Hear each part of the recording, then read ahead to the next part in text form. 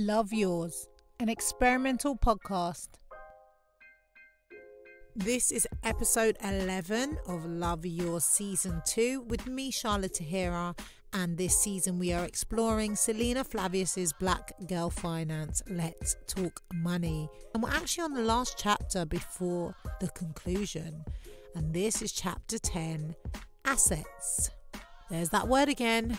Honestly, assets is a positive word, but for me it's such a triggering word because it forces me to assess what assets I've gained in the 20 plus years it's been since I started making an income through my childhood hustles. And honestly, not many. I think some of the only assets I have are media equipment, so cameras, laptops, microphones, DJ stuff, speakers. Stuff that, like, if I added up all the value, it's still going to be under 2k.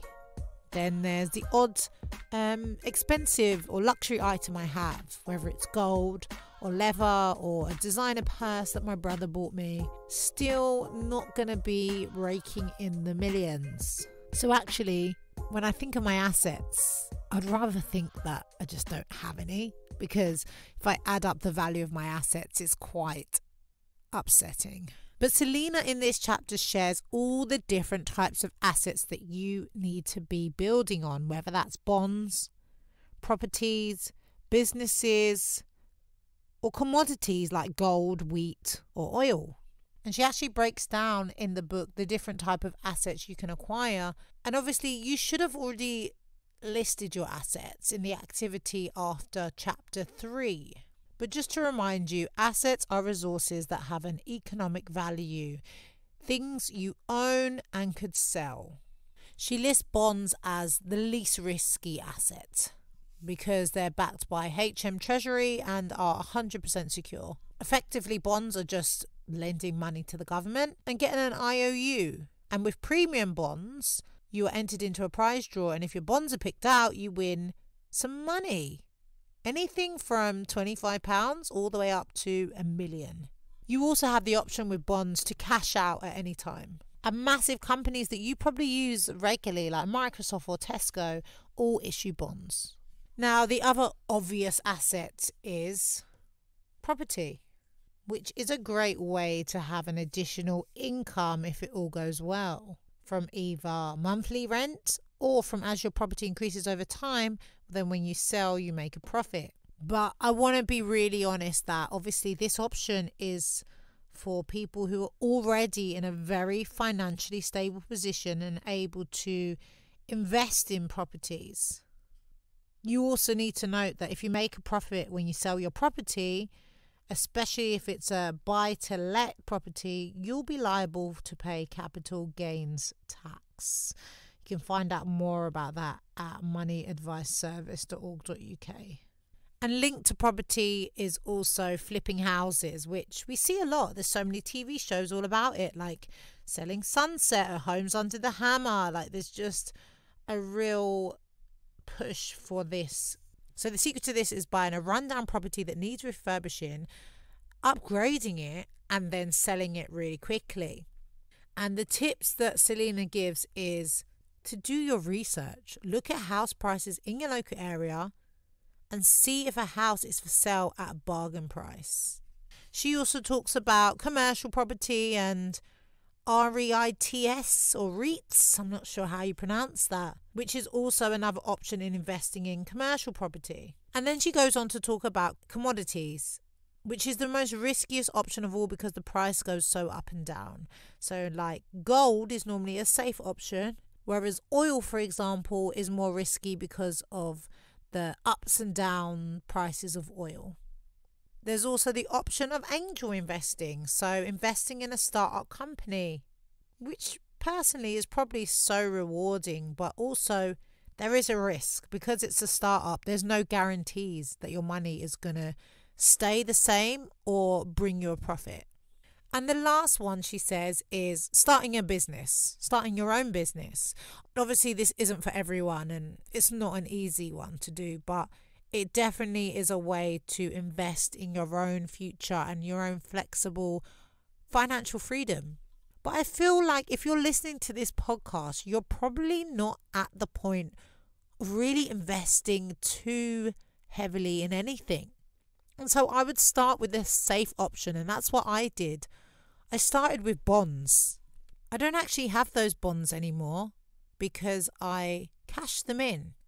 I had a post office bond and I would put all my tips in it when I was bartending. And it slowly added up to £900, which I then managed to cash out and invest in my laptop so I could expand on my freelance opportunities because I needed an up-to-date laptop for the softwares to be able to freelance. So that was a short-term investment for a long-term goal. I mean, property is the dream, as I've mentioned throughout this podcast. It's on the top of my list, but the closest I've come to it is private renting. And flipping houses, these times I'm just about meeting my monthly bills. So this is defo a chapter for a few years' time. Once I've increased my savings and my emergency funds, then I can look at my assets.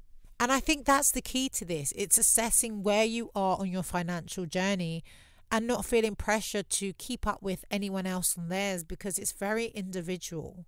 And it doesn't mean that because this year all you can do is save an emergency fund and manage your month-to-month bills, that next year you won't be able to start accumulating assets. I would definitely take some time out though and look around your house for things that hold value that you probably have overlooked. And you've got to make sure you look after those things.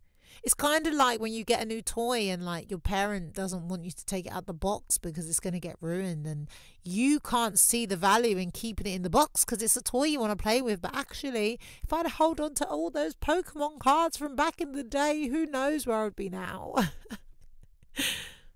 But you should definitely spend some time thinking about your assets and thinking about what direction is realistic for you and safest to go into.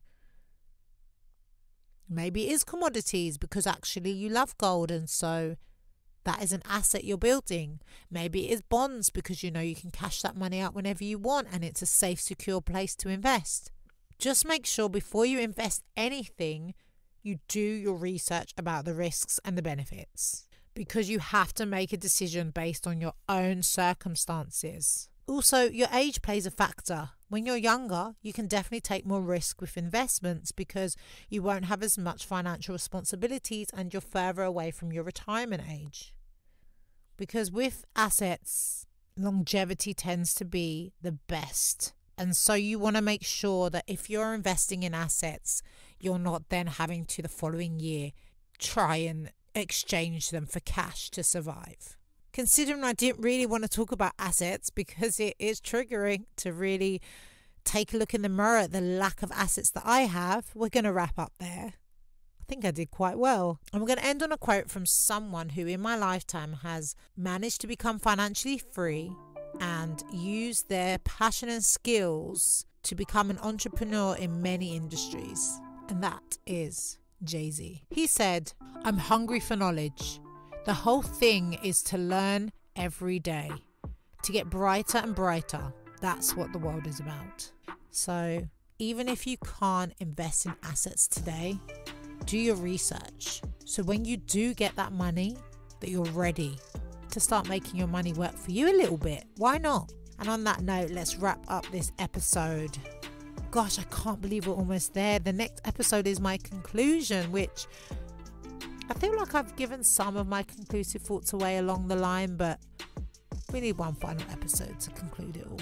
Hope you've enjoyed listening. Don't forget to like, share, follow and subscribe, and I'll see you on the final episode of the season. Love Yours, an experimental podcast